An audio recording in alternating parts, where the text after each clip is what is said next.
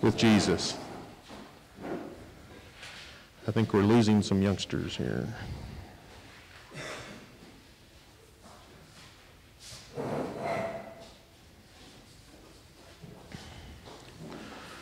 I was telling Charity usually I'm kind of thinking by Tuesday what I want to talk about on Sunday. And Friday night I was going, whoa, hello, anybody up there? And so, is it on? I can't hear me here. Can you all hear me? Well, hello. Got it on now? Huh? We got a new sound system, and so it's a little weird. What do you think now? Can you hear me back there? Gene, you hear me? So, the only word I had all week was covenant, and then the Lord began to talk to me about that, and began reading up on it. So, we really got to get this fixed. Is it okay now? If it is, then stop doing that. Driving me crazy. Short trip. Good. Is that okay? All right. So, I'm going to go kind of all over the place. Genesis 14, 15, 21, 26, Hebrews 9, Proverbs 18, and Psalm 50. So, just don't worry. Let me talk. You can look me up later. See if I did it right. So there are at least 3 covenants. There's a whole lot more covenants, but there's 3 that we talk about a lot. There's the covenant with Abraham. There's the covenant with Moses. And then the new covenant through Jesus. And that's the one where we are and where we stand in victory and we stand in his love. Well, in the Old Testament days, a covenant was a way of keeping the peace between 2 people, 2 countries, 2 tribes, 2 nations. A conversation may have gone like this, one man speaking to another, "You killed my brother, and I'm going to kill you." And the man says, "Well, you know your brother killed my brother. And if you kill me, my brothers will kill you. Is there a place that we can stop? Can we make a covenant of peace?" And he might have said, because this was their custom and how they looked at things, he said, "Here, I've got a yearling bull. He's a prime bull, ready to go to put out with the cattle. Let me take this bull, and I'll kill him right here. And this blood will be a witness between you and me. And we'll roast some of this bull, and we'll eat it. We'll break bread together, and we'll fellowship to prove that you and I have a covenant of peace, that I won't harm you, and you won't harm me." You see, it's easy to shake hands. It's easy to say words. But when you take something valuable and destroy it in front of each other, you say how serious it is. And Psalm says, to make a covenant, there has to be a sacrifice. Every covenant that's talked of in the Old Testament and in the New, there was bloodshed. Our new covenant is based on better sacrifices, not on the blood of bulls and lambs, but the precious blood of Jesus. He is our sacrifice.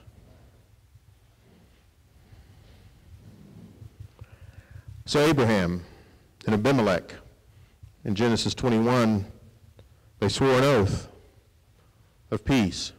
Abraham was getting very prosperous, and Abimelech, king of the Philistines, was getting a little worried by this power living next door. And so they swore an oath of peace, and Abraham gave him 7 lambs as a witness, and they ate together. He did it again. He did it twice with Abimelech, at Beersheba and also at Gerar. Well, then, again, the same Abimelech, and now in chapter 26, saw how prosperous Isaac, the son of Abraham, was. That everywhere he went, everything prospered. All his crops grew, his cattle and his lambs reproduced. And so the same thing, he came to him and said, let us have a covenant of peace. They had run Isaac off because he was so big, but now they came because as he got bigger, they became afraid. And they came begging, let's make a covenant of peace. And so they killed animals and ate them and swore to each other, I won't harm you, and you won't harm me. They cut a covenant. Well, back in Genesis 15, before Isaac was even born, God spoke to Abram and said, don't be afraid. I'm your shield, and I'm your very great reward. To understand what that meant, what God meant by that, we have to go back a little bit to Genesis 14. You see, Abraham had just rescued his nephew Lot and all his possessions. 4 kings warred against 5 kings, and one group or the other won. And anyway, the winners took Lot and all his possessions and all the possessions of those other kings and skedaddled off north toward Damascus. Well, Abraham heard that they had taken Lot, his nephew, and all his stuff and all his family. So Abraham gathered up all his men and set out against them. And you think, what does Abraham have? 2 or 3 hired hands? 318, the Bible says. Abraham was a rich man. He took all his men and pursued them. And when he came close, he divided his men into 2 groups and attacked from 2 sides and routed them, captured all the people, recaptured all the people, all the stuff, and brought it back home to Canaan. Well, on the way, he was met by a mysterious fellow named Melchizedek. He was called King of Salem, priest of God. Salem can be translated as righteousness or peace. King of peace, king of righteousness. Sounds familiar, doesn't it? He did a curious thing. He brought out bread and wine. Also sounds familiar. And he blessed Abraham. Whatever happened, whatever went on, it so moved Abraham that he gave 1/10 of all the spoil. He had just defeated 5 kings. They had plunder of 4 other kings. There was many cattle, many sheep, much gold, many trinkets, and a whole lot of people. He gave Melchizedek 1/10. Nobody told him to. Nobody asked him to. He was moved to do that. So then he went on down the road a little further, and now the other kings whose stuff he was bringing and whose families he had in tow said, they came begging, and they said, just give us the people. Give us our wives and our babies. You take the stuff. And Abraham said, no, I've already sworn to God. I won't take one thing from you. I don't want you to say that you made Abraham rich. He said, I won't take a shoestring from the stuff that I've captured. He gave it all back. You see, Abraham had been blessed by God. He knew about being rich. He knew about being blessed. He didn't want to trade the relationship he had with God, God who had blessed him, coming and going, made him the richest man in the region, the most powerful man in the region. He didn't want to trade that away for a bunch of cattle and a bunch of junk. He said no. Abraham knew that true blessings, true riches, lasting riches only come from God. And in that blessing, Abraham had learned of God's faithfulness and his goodness. He wouldn't trade that. He said to them, keep your stuff. God has and will make me rich. After all of this, now God spoke to Abraham and said, don't be afraid. I am your shield, and I am your great reward. Well, what was Abraham going to be afraid of?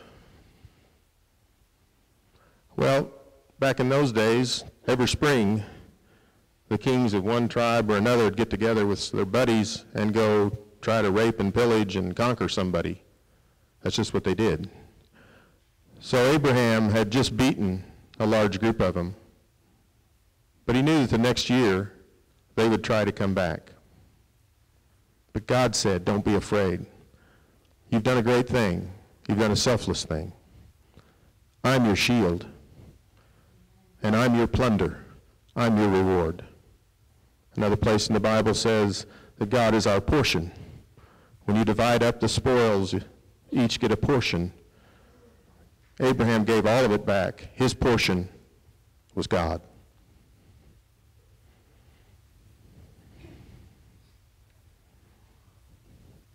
Well, then Abraham asked God, I am rich.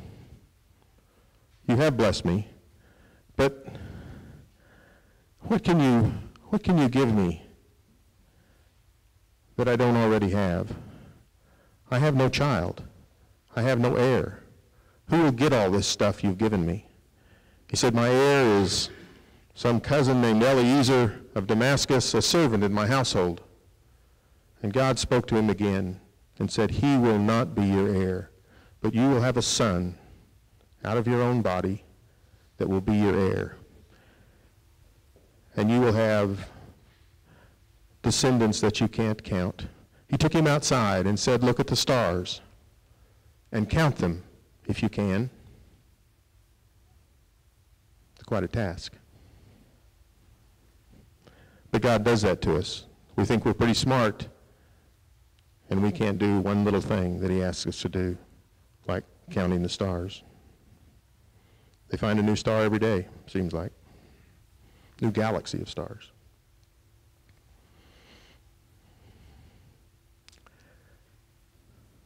So shall your descendants be, like the number of the stars. You see, Abraham wanted more of God, wanted more of God's blessings. He'd had a glimpse of eternity. He wanted more than riches and comfort and pleasure in this life. He wanted into the future with God. He wanted eternal things. You see, it's sort of the opposite of the story Jesus told in Luke 12:16. I forgot to tell you about Luke. I'm going there too. Jesus told about a rich man whose fields produced a bumper crop. And the man said, what will I do with all this grain? I don't have barns big enough to store it. So he said, I know what I'll do. I'll tear down my barns and I'll build bigger barns. And I'll store my grain. And then I'll say to myself, I have many good things for many years. I can take it easy. I can eat, drink, and be merry. And Jesus said that God said to the man, you fool, your life will be demanded of you today.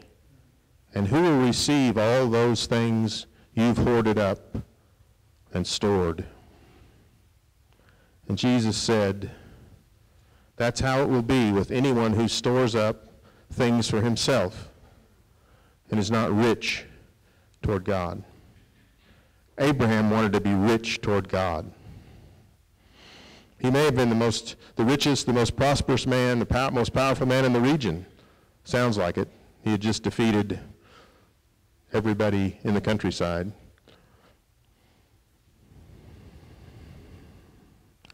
But he wanted to be rich toward God. He knew there was more than just the stuff of this life. The things that everybody seems to seek, comfort, pleasure. And so when God told him about his offspring, as numerous as the stars in the sky, Abraham did the most important thing in his whole life. He believed God.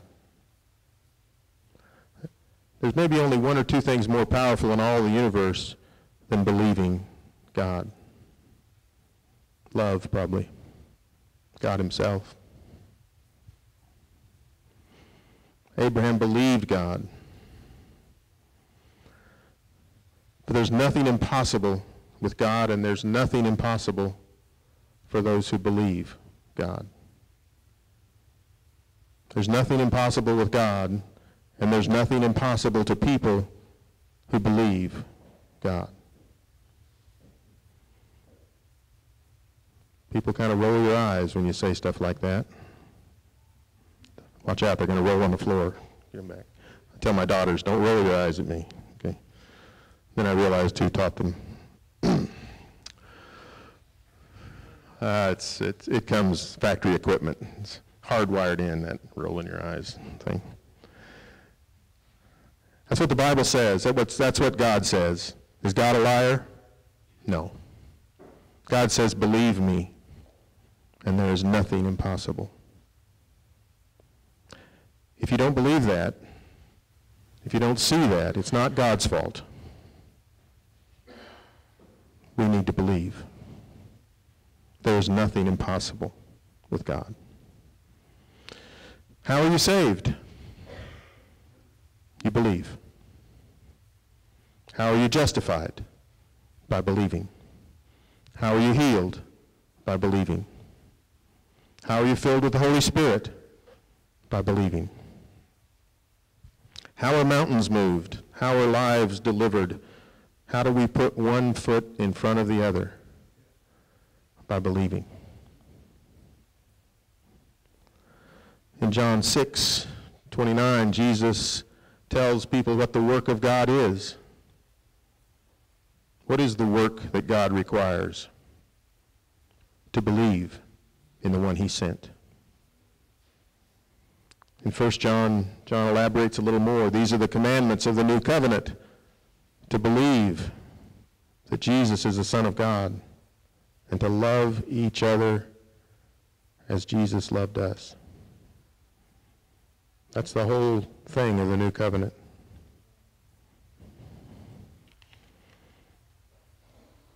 Abraham believed God.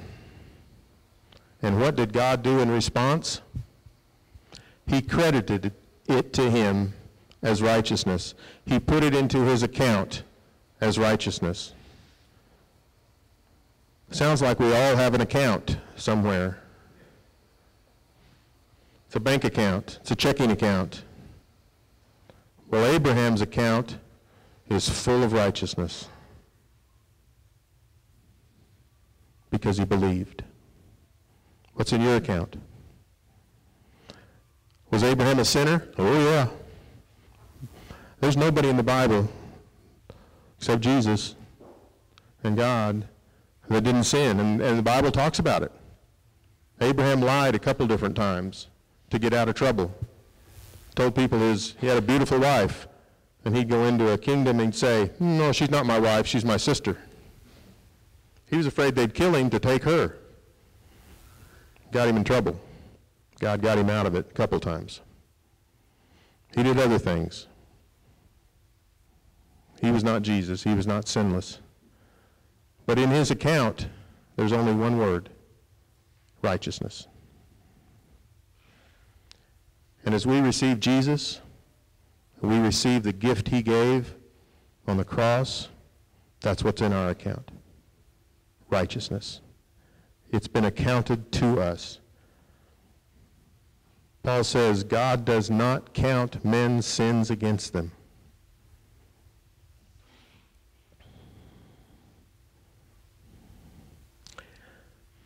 He declared him righteous. Why? Because he believed what God said. And God then said, I am the Lord who brought you out of Ur of the Chaldeans, to give you this land and to take possession of it.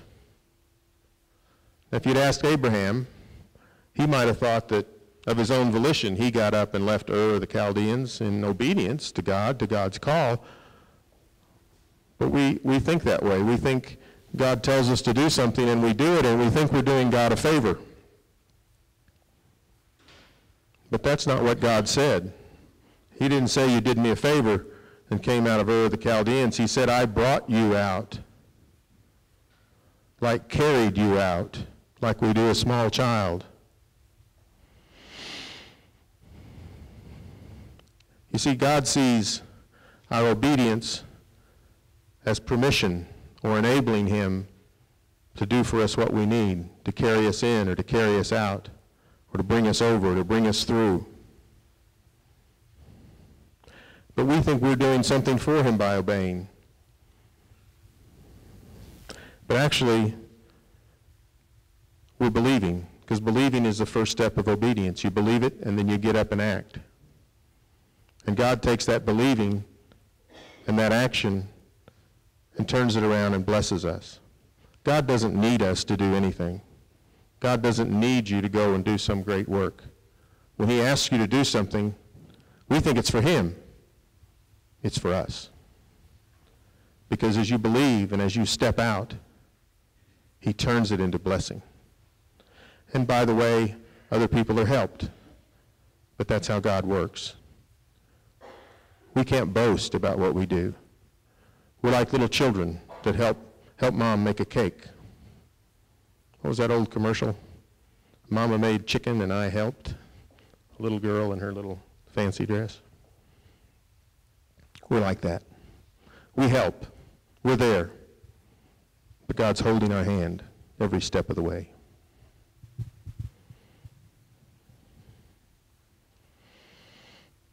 He takes that believing act and blesses us, enriches us, empowers us.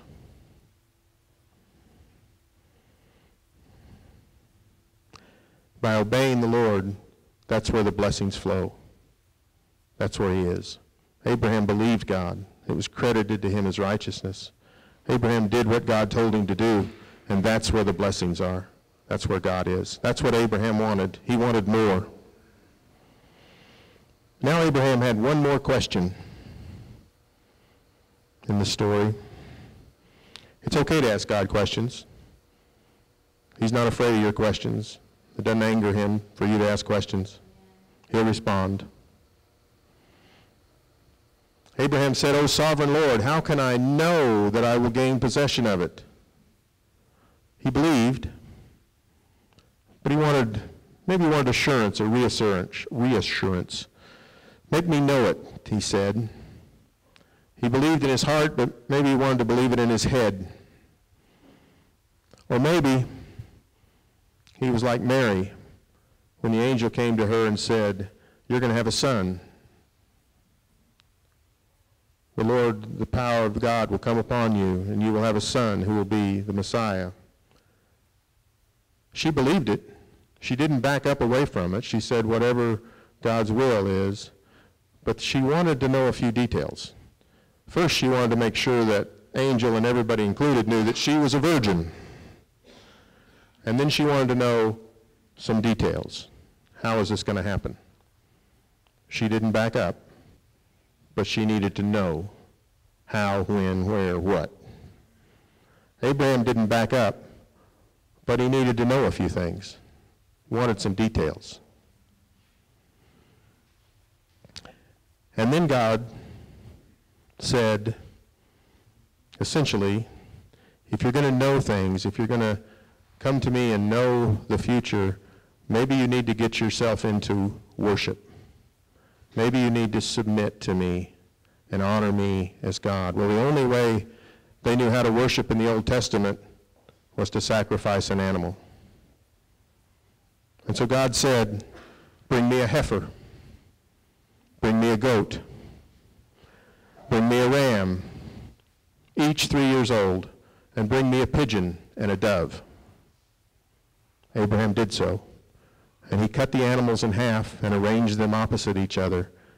He didn't cut the birds in half, but laid one on one side and one on the other. And it was early enough in the day that he spent the whole day keeping birds of prey from getting his sacrifice. And just about sunset, Abraham fell into a deep sleep. A thick and dreadful darkness came over him. And then the Lord said to him, "Know for certain." Abraham wanted to know, and God said, "Know for certain that your descendants will be strangers in a foreign land, and that they will be enslaved and mistreated for 400 years, but I will punish that nation, and they will come out with great possessions." What did God show Abraham? I think he showed him the whole panorama. Showed him Joseph being enslaved. He showed him Moses bringing them out, crossing the Red Sea. He showed Joshua the battle of Jericho. He saw David killing Goliath. And he saw the birth of Jesus. And he saw him on the cross.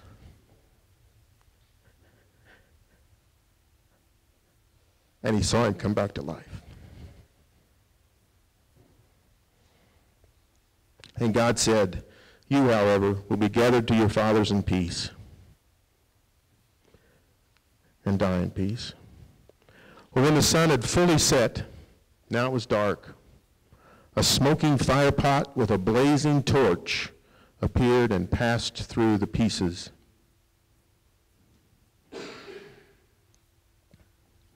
I don't think anybody knows what that is.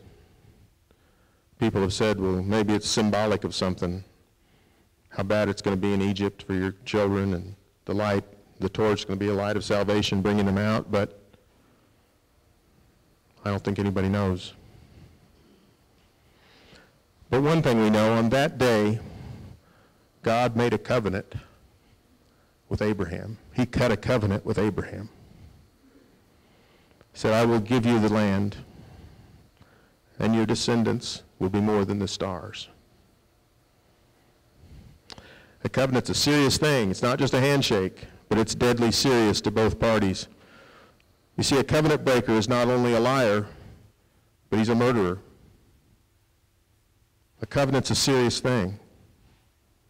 Deadly serious. If you break a covenant, I'm coming after you. I guess it's kind of like the mafia, you know. It's a serious thing. Well, there is a new covenant. "Take this cup and drink it, for it is my blood of the new covenant," Jesus said. We did that last week. Our new covenant is not based on the blood of animals, but on the precious blood of Jesus. It's based on the sacrifice of the Son of God. He was cut for us, and by his shed blood we enter into the covenant. How? By believing, by accepting what he's done.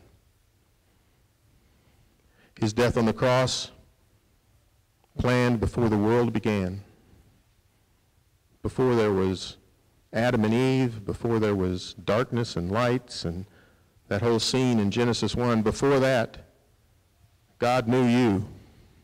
He knew your name, and he planned for your salvation. This new covenant makes us righteous. In our account, it says righteous. It makes us sons and joint heirs. It makes us a new creation, joint heirs with Christ. It sets us in heavenly places. It takes away the old life and gives us new life. We're transferred from the kingdom of darkness to the kingdom of light. We're transferred from the kingdom of death to the kingdom of life.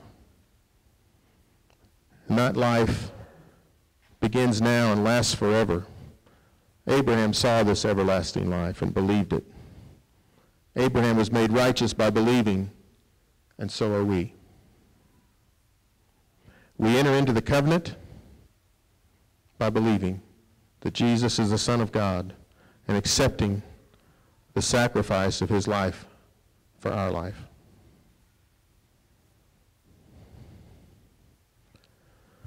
This covenant lasts forever, carrying us right into heaven through a little hiccup we call death.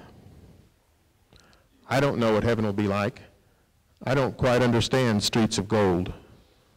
I don't understand a river of life. I don't know what that is.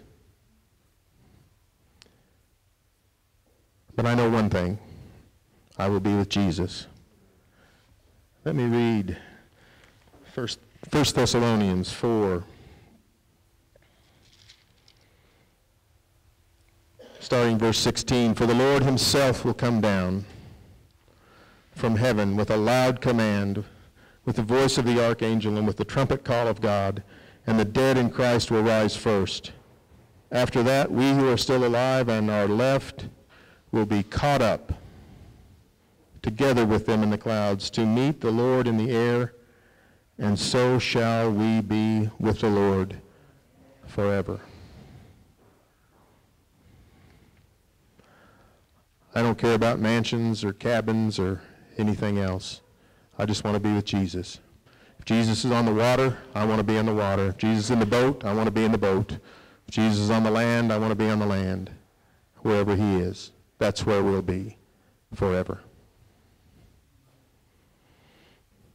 Because of this covenant, we are heirs of God, joint heirs with Christ. Ours is the kingdom. Ours is all the blessings. Every blessing in this book is ours. Every blessing in this book is ours.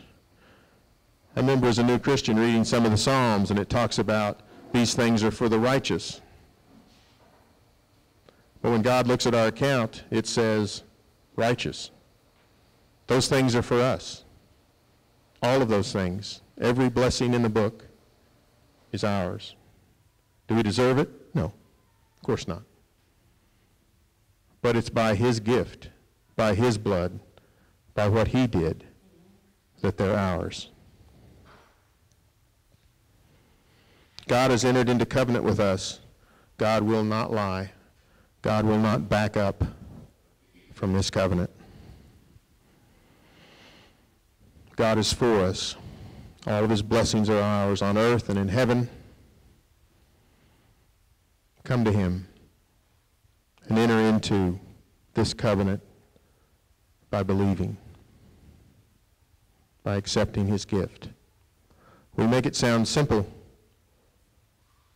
but I think we make it hard in our heads, in our minds, in our thoughts, in the culture that we live in.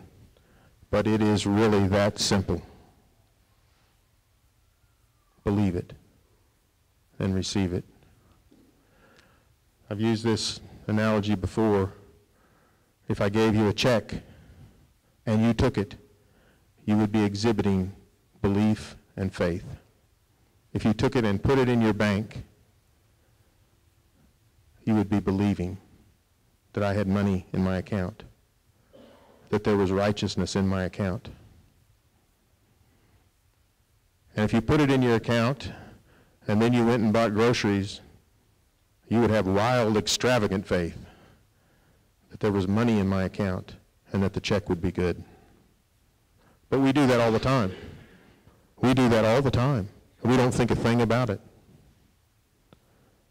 That's the amount of believing it takes. God said it. If you believe it and receive it, it's yours, now and forever.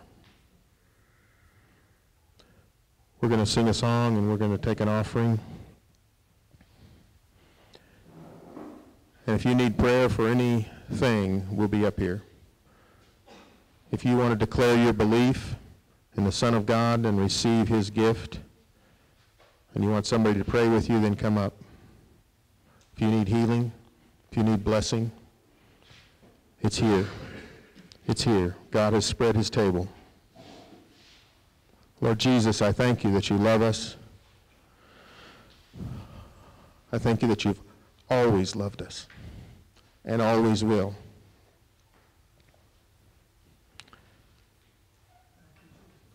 Lord, we give you our lives. We ask you to be Lord of our life, to take over. And we enter into this covenant with you by the blood of Jesus, by believing that he is the Son of God and that he died on a cross and rose again. We thank you for that. We thank you for this privilege to pray and to speak your word. Open our hearts to you. In Jesus' name we pray. Amen. Pray that you bless this offering. Bless it to God and to the giver. Return manyfold the seed that's planted. In Jesus' name, amen.